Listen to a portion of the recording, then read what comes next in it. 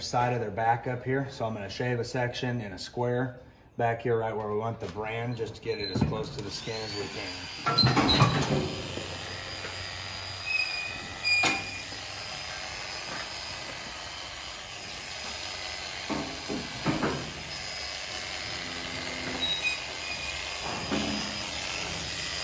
Once we got our square where we want it, we're going to shave against the hair grain to get any of those little short hairs off.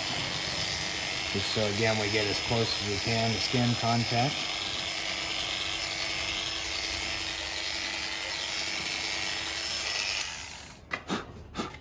After we're done, we blow that off so that they don't have any of that hair left on there. So in this bottle we got our alcohol, and we're gonna soak the area,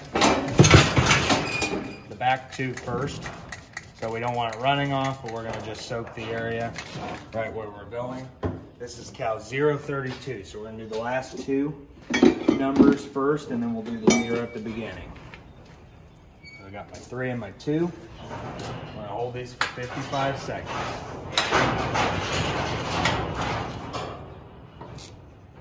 And I'm moving them back and forth just in a little small circle. If they move a little bit, we can go ahead and reposition. We'll just line it back up right where they were. You can tell where it is. Move them in little circles just so that it maintains good contact with the skin and all edges get covered. I'm going to 55 seconds on this.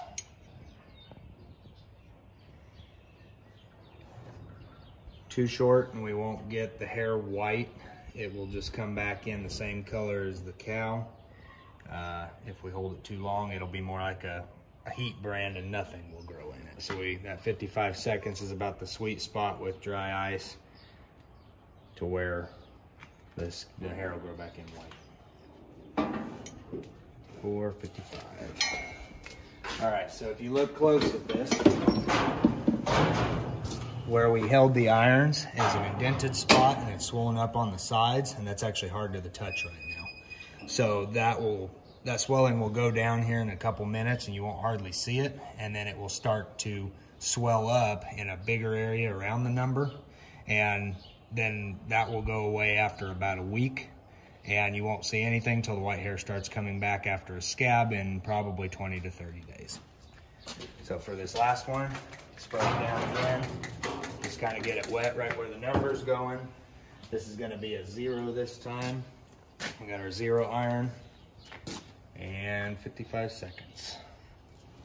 Now the mixture that we're using today is dry ice and gasoline. I've used 99% isopropyl alcohol before, but it's expensive and a little hard to find nowadays. So gasoline actually works pretty well, and it doesn't absorb the water that isopropyl alcohol will do if you're doing a lot of branding in one day. And we'll call that good. Here's what we've been keeping our irons in. Just an old cooler that we've got our dry ice broken up, and we put our gasoline in there. That gasoline evaporates and causes that to get extra cold. We keep adding a little bit of gasoline all the time just to make sure those irons stay nice and cold. I believe the temperature is supposed to be around -200 degrees. And we'll unsqueeze this one. We'll put the new tag in this cap. Okay, so we'll cut the tag out of the old one. These are the calf tags, so 434. Make our mark of which one she is. We've got our new tag here, which is 032 that we just freeze branded. Go in the old hole on here.